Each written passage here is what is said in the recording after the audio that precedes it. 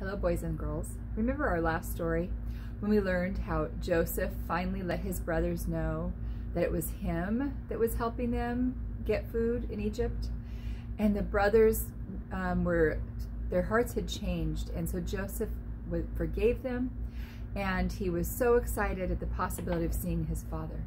So he sent them back to their land with bags full of grain and food.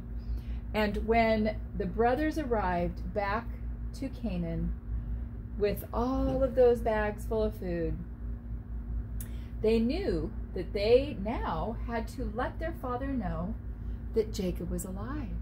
And remember, all these years they told their father that Jacob was dead. And now they had to confess and tell the truth.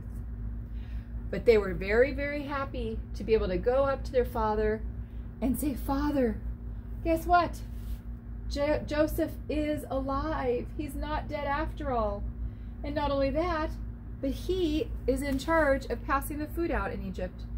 And he has blessed us so much, and we have all of this grain, and we've been saved. We're not going to starve after all. And on top of that, Father, Joseph has invited us to go to see him in Egypt, to live there until this famine is over." So, oh my goodness, Jacob was so pleased and blessed, and he couldn't believe it.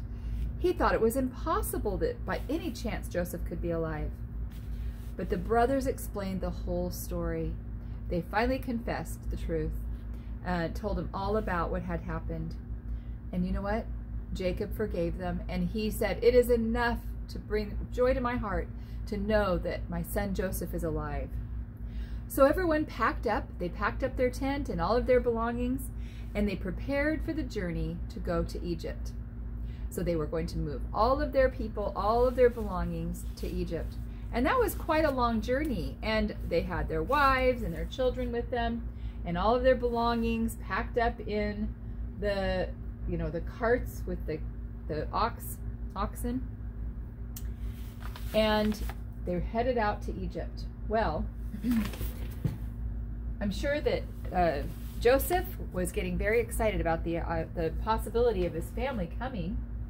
And when he heard the news that this family was coming from Canaan, he was so excited he jumped on his chariot and rushed out to meet his family.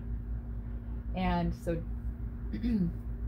Joseph's servant there helped him with his chariot.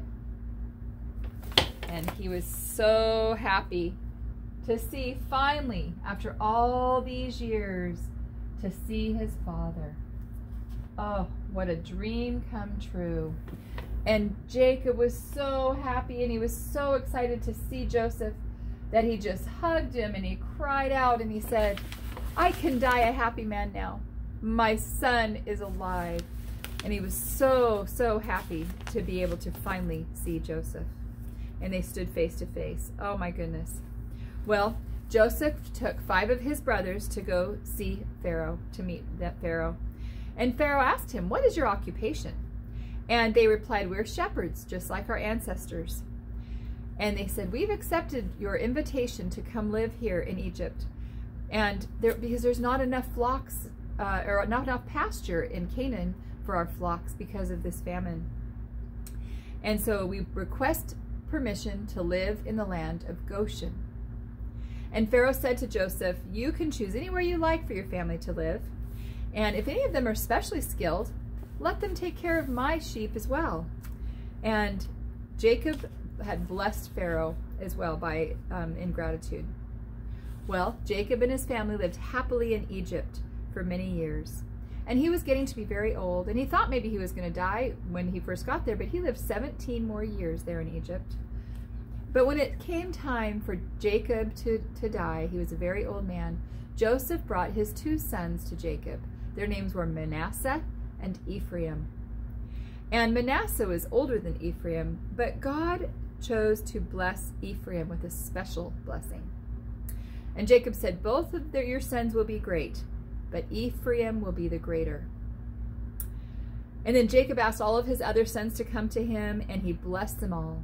And he said, "You must bury me with my fathers. Take me back to Canaan, where Isaac is buried and where Abraham is buried." And they promised to do that because there was a special burial place there in Canaan. And then Jacob died. So after several days of grieving, Joseph went to Pharaoh's court and asked if he could please take his father back to their land to be buried. And Pharaoh gave his permission. So Joseph and his brothers packed up the carts and began that long, sad journey to go bury their father. Well, when they reached the cave at Machpelah, where Abraham and Isaac were buried, Joseph and his brothers buried Jacob right there with them.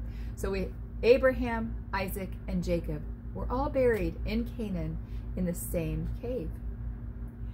Well, now that their father was dead, Joseph's other brothers were a little bit nervous. I think they thought that maybe because of their father being alive, Joseph was being kind to them just for their father's sake. But maybe after he was dead, Joseph would be angry with them for what had happened all those years ago. And so they thought, maybe he's going to pay us back. So they sent him a message. And in the message they said, "Before he died, your father instructed us to tell you to forgive us for the great evil we did for you. And we beg you to forgive us." Well, Joseph had already forgiven them. And Joseph came to his brothers and he says, "Of course I forgive you. What you had meant for evil, God turned out to be good.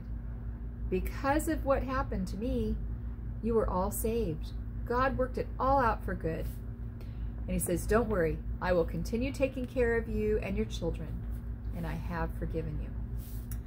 Well, Joseph and his brothers stayed in the land of Egypt in Goshen for many, many years.